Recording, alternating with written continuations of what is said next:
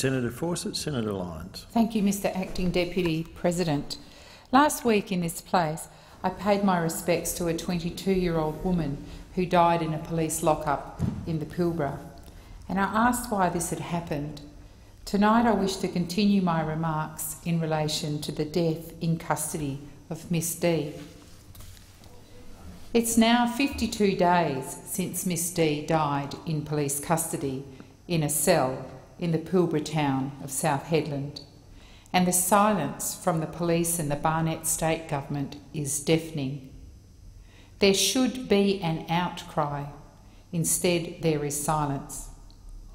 There have been 2 public comments made by the state, and both are defensive. There's been not one shred of sympathy shown to Ms Dhu's family, not one condolence motion, not one promise to undertake an independent investigation, nothing. The WA Country Health Service Regional Director, Ron Wynne, defended the level of care of healthcare professionals at Hedland Health Campus, but refused to say whether a doctor had examined Ms Dhu on the 2 occasions she was taken to the hospital before she died. And the only comment from the WA Attorney-General, presumably in relation to this matter, is that warrants of commitment serve as a deterrent. This just goes to show that the Attorney-General doesn't have a clue what he is talking about. Just what are they a deterrent to? Offending? Paying off your fine? What?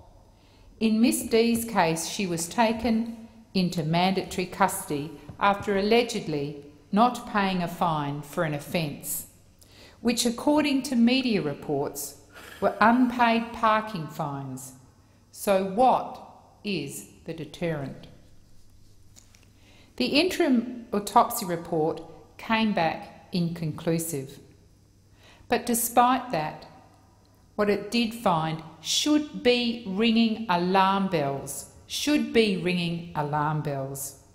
It noted old fractures of 2 ribs with a possible refracture of 1 and bleeding in and around the lungs, a head wound and dried vomit in Ms Dhu's mouth, nose and all over her body. This report concerns me greatly. Why isn't this cause for comment from the state government? Why hasn't the state government given assurances to the family that this inconclusive autopsy will warrant further investigations and that they will be undertaken? And then the WA Attorney-General reveals Ms Dhu suffered an apparent heart attack and that she died within 20 minutes of arriving at the hospital. This was revealed in a recent radio interview. Was this news to Ms Dhu's family? Did they learn of this heart attack on the radio? How does the Attorney-General know this? He obviously has more information than the family. And what else does he know, and why is he keeping it to himself? I certainly didn't take comfort from this interview. I didn't take comfort that Ms Dhu's death would receive special priority, or even that the Attorney-General thought the death a tragedy. His only comment: it's always unfortunate. What's unfortunate is that the Attorney-General missed an opportunity to convey his sympathy and condolences to Ms Dhu's family, who are quite beside themselves with grief. Again, he defended the use of warrants of commitments and refused to be drawn on what the fines were for. Apparently, that is a matter under investigation. Why can't the Attorney-General explain what the charge was that Ms Dhu was convicted and fined for? Why is that a secret matter and part of an investigation? We do know that whatever offence Ms D committed did not and never did warrant a custodial sentence. We don't know if and what options were offered to Ms D to pay her fine, and we have no proof that failure to pay her fines didn't in and of itself automatically warrant jail time. None of this should be secret. Committing an offence and being fined, even failure to pay the fine, did not cause Ms D's death. This information is obviously known by the Attorney-General, and it should be made public. So 52 days after the death of Ms D, what do we have? We have the police investigating the police, and we have evidence being gathered to give to the coroner. But of course, we don't know how long Ms D's family will have to wait to get justice and to understand why Ms D died and who was responsible.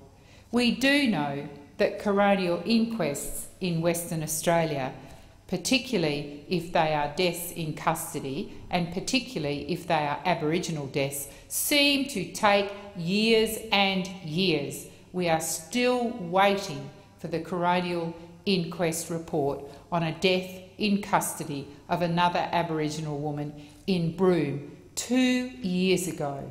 And surely we as a community and we as politicians are not going to let Ms D's family wait 2 years to find out what happened. The police have told us, in fact the Attorney-General has told us, that 6 interviews have already been undertaken.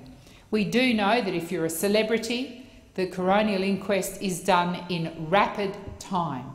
If you look at the Peter Brock case, that coronial inquest took a matter of months. So why is it that a woman who dies in custody in Broome 2 years ago, we still don't know the reasons why? These deaths in custody of Aboriginal people must stop, and the state government in Western Australia must give these deaths a greater priority.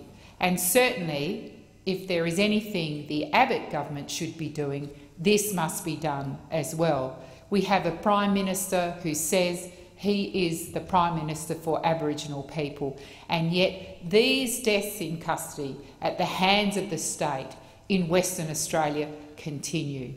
And on Sunday there was a memorial service held for John Pat 31 years ago. That young 16-year-old boy died in a police lockup in the Pilbara. How much longer do Aboriginal people in Western Australia have to wait? And we do know that the incarceration rates of Aboriginal women in WA are climbing alarmingly. We are taking mothers and wives and grandmothers and incarcerating them. At the moment we have something like 230 young children without their mothers because they're in jail. And they will be in jail for the non-payment of fines, they will be in jail for all sorts of minor offences. And this should be unacceptable to us. This is not the way that people should be treated. And I heard people in this place say today that Aboriginal people should be treated the same as everyone else. Well, that is not the case in Western Australia. If you are an Aboriginal person in the state of Western Australia, you cannot be guaranteed the same justice that I would get or members of my family would get because we are not Aboriginal. This has got to stop. It is time for Colin Barnett to take action on this matter. And it is time for Minister Scullion to ask the Barnett government what is going on in WA. Why do we continue to have Aboriginal people locked up for parking fines and dying in custody? Just 4 days after being arrested, Ms D was dead at the age of 22, with a shocking report from the autopsy that should ring alarm bells. And I urge the government to act, and to act now for an independent investigation. Thank you, Mr. President. Thank you, Senator.